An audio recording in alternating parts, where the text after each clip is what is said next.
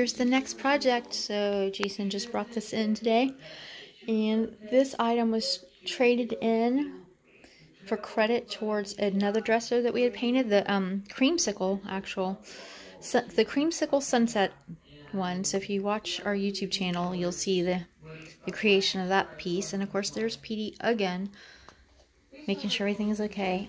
There is a little bit of a split here in the wood, so once I paint it, that'll come out more. Yes, Petey, I'm showing them. And then there's a little bit here that's scratched up and damaged. A couple of places here, pretty good gouge.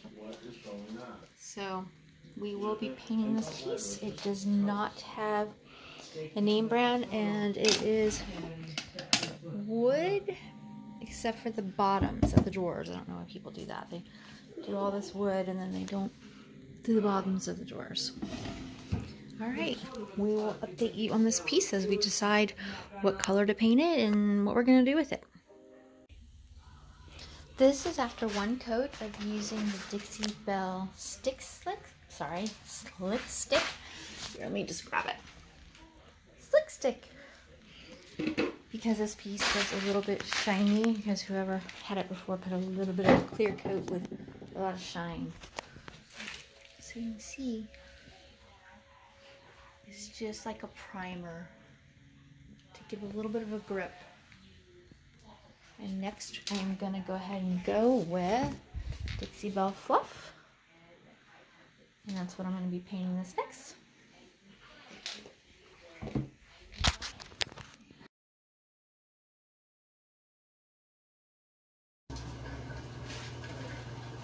I'm working on the top of this using my brush, sprayer, and fluff. So you'll see I've already used the Slick Stick, which is in white.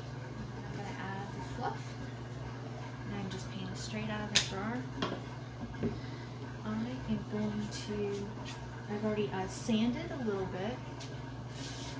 I'm using my sprayer. You can see that's just a light mist.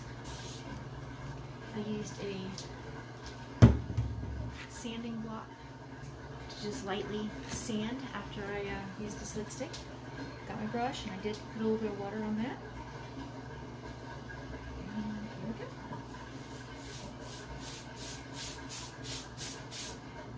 Apply this straight from the jar.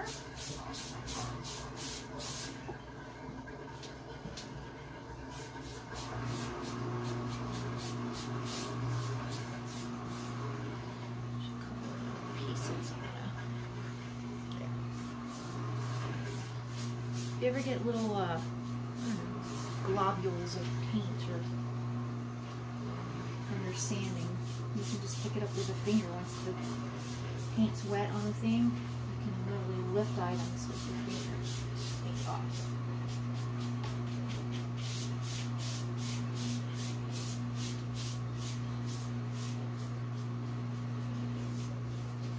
Okay, and just remember with white, it's going to take several coats because it's very sheer and shows through. So you saw that I did that under spray again because I'm feeling a little drag on the brush. And now it just glides right on. And I am using a Dixie Belle mini brush, which is what the same brush I used to apply the Slick Stick on.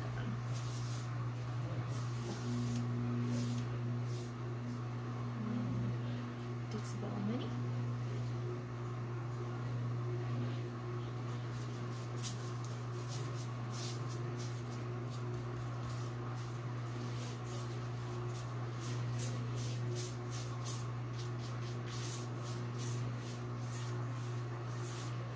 This first coat goes on pretty quick. See, there's a little globule. I'm going to take that off. It goes pretty quick because of the Slick Stick that I applied and because I'm spraying with water. Again, I'm going to mist the actual piece itself and the brush. Just give a little less drag. You don't want to do too much. Too much water makes it more like a glaze, and with white, it's just see-through, so it's a waste. So unless you're doing it for a special effect, I still want it to be solid white. So if you put a little too much water on it, you just go over it a little bit more. And if you're like me in Tallahassee, Florida, it's very humid. I am painting inside though, so just a little bit of a fan, which I'll turn on in a minute, will help this dry, because this will dry in about 20 minutes to an hour tops on its own. But I want it to dry a little bit quicker, and so I am going to turn on the fan after this. I just didn't want it on.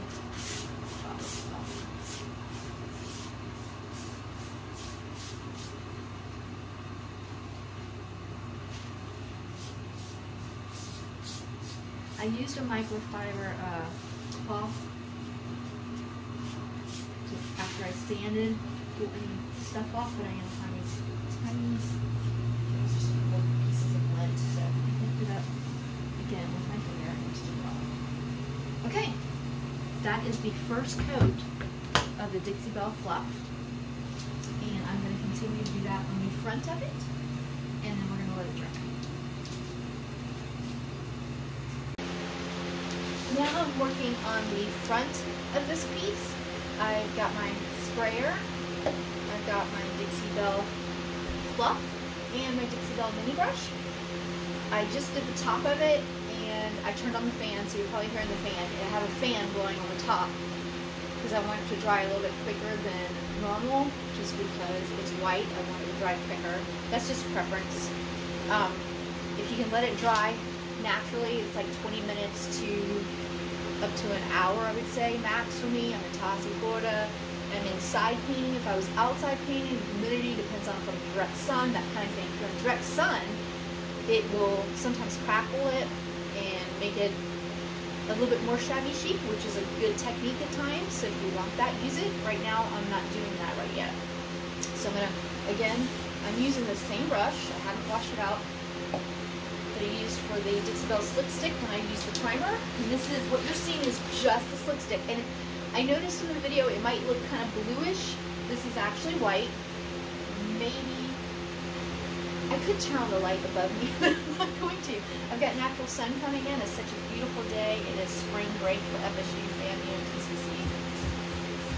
And hopefully you can catch a little bit of this. I am paint it. And this is just a very light hand fluff. And because I'm going to be distressing this back a little bit, it does not have to be absolutely perfect, but I will show you some cabinets I paint, you can't see the in-between, the cabinet. With this one you can. So one of the things I am going to do, which I did with the Slick Stick, I'm going to remove this. You don't always have to. I'm going to remove this floor. And I'm going to, as you can see, I painted the casing of the espresso before with the Slick Stick. So I'm going to go ahead and paint the casing. Because you can see this in between the drawers. And then I'm just going to stick the drawer back in. I will continue to do this process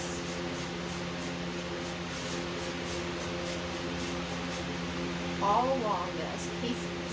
Again, if the casing didn't show, if it's flat and it's more mid-century style and it's hidden, I would just paint the drawers straight in and not remove them, because it would be no need. You wouldn't see the casing. I'm going to get the edge of that lip. Anytime you have extra paint on your brush, go ahead and use it. Which, hence I was doing that. And I've got the handles inside the door, so you might hear a little type stuff. That's just the handles in the door. And one thing I'm going to do, this door is out. Can you see this? I'm just going to hit the bottom of it with the paint that I still have on the brush. And we'll leave it at the sides. I want the sides to be a little bit distressed and some of the wood shown through, so I'm not going to make that perfect. But while I've got it out, that's why I went ahead and did it. And while I have it out, these drawers share the same casing spot in the middle. I'm just going to go ahead and hit that real quick.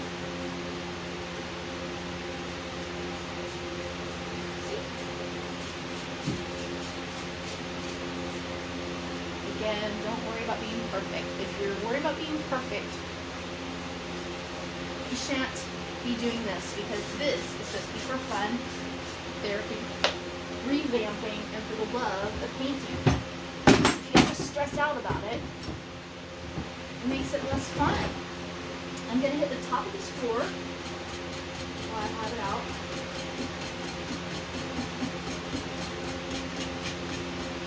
With the side of my brush, which is still loaded with paint. And you can make the paint go a long way by using this. This is the stuff you would wash out of the brush at the end of the day anyway, so use it. Use it all. Let's see. There. So I don't know if you can see, there's still, because it's a rough edge of the paint, of the wood, and I'm not going to fill it in. If you want to, you can load up your brush of paint and really squish that in. And when you do that, that'll fill the holes, but on this particular one, I want it to be a little raw on the edges.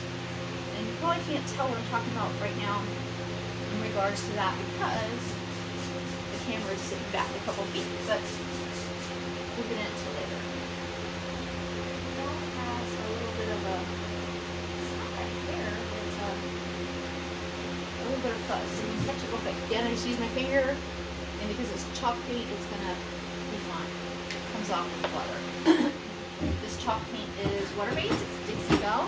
We sell it in our store. And the reason why we sell it in our store is because I've used lots and lots of different paints over these last 19 years, and I just happen to like Dixie Belle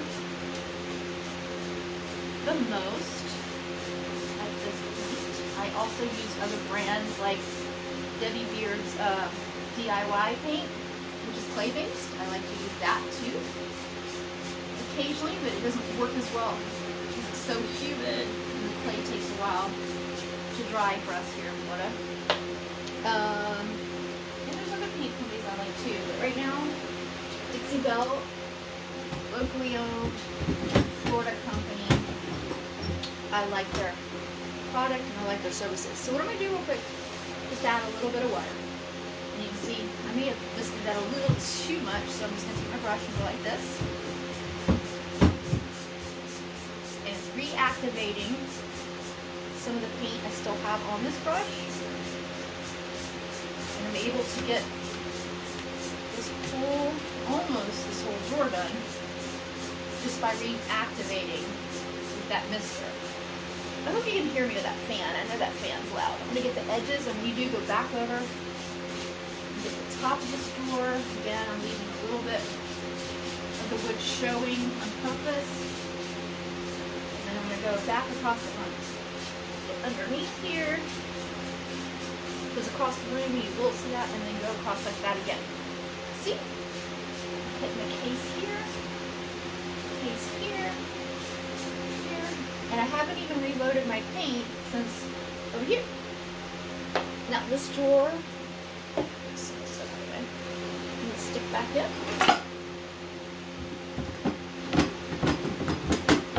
Get it on its way. Push it in, and I'm gonna paint it. I am gonna reload my paint now. I'm gonna spray my brush a little bit. A little bit of paint.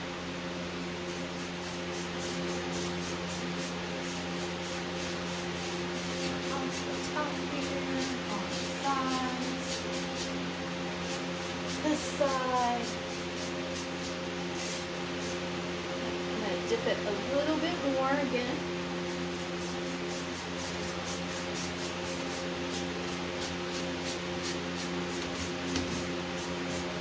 And a little bit more. So you can see, by using that water on the other two ones, you can really make it last. Let's say this paint might be a little bit more than the paint you spend at Walmart or Lowe's or Home Depot. It lasts a lot longer. It's better coverage. Usually less paint needed as far as how many layers you have to do. And I think that's a good thing, really. I like it. And, oh, by the way, no smells, low VOCs. I'm painting inside my house, as you see. And there's no smells, there's no, you know, it's all water-based. I can clean it up on my sink, my kitchen sink of all things. I just wash it out. There's no harm to the pipes or the sink.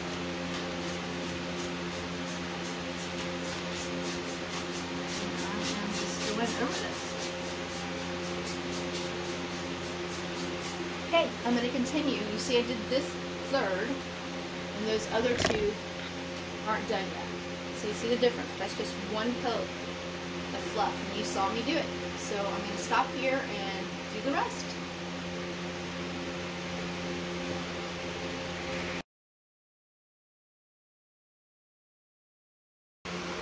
I have the fan on now, as you can see, going across the top of this piece so I can dry it sooner. Hi, JD. This is one coat of Slick Stick and 2 coats of Fluff by Dixie Belle. And I have the fans on because I'm trying to dry it. You don't have to do this if you're doing it yourself, but I am trying to dry it quicker because I want to just stress it, and that's okay for it to dry quicker because it might coagulate just a tad if you dry it with a fan. But that's what I want. I want it to look farmhouse fresh. So that's what I'm doing. I also have this piece that I was doing a drop cloth, and I had some extra fluff left over, so you can see I went over it with fluff. This piece is not done, by the way. And it gives it highlights. Can you see, like, right there? There. That's a highlight from fluff. And then that's drop cloth, but that's fluff. So that's one way to add accenting. Use what you have left over on your brush. And behind me are these great doors that Jason picked up at a sale, and I think I'm going to keep them. I love them so much. I just can't part with them. And I'm still working on these pieces. Those two, that one, that one, that one. And then there's this piece behind it. So 1, 2, 3, 4, 5, 6 projects at once. Thank you for watching, and I'll update you soon. Don't forget to follow us on YouTube, Facebook, and Instagram. Instagram is really good because a lot of photos from our consigners as well, because we rent booth space at our store, The Other Side Vintage in Tallahassee, Florida, and we have some amazing consigners. Amazing. Add us, and we do ship most items. Just add us to Instagram, The Other Side Vintage.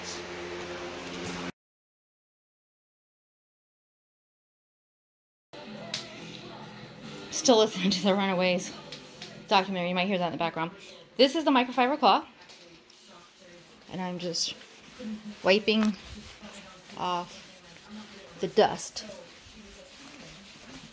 literally, woo, from sanding. Can you see now the sanded parts? I sanded it back by hand, and then I'm going to clear this dust off with this cloth before I go and seal it. See?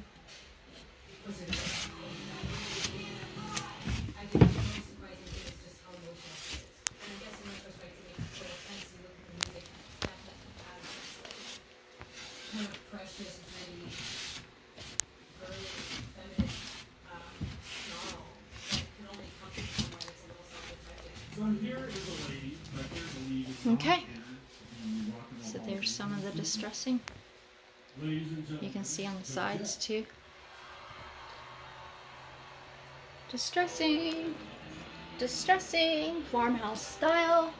And the top I've left mostly alone. Good song, by the way. Okay. Time to seal it.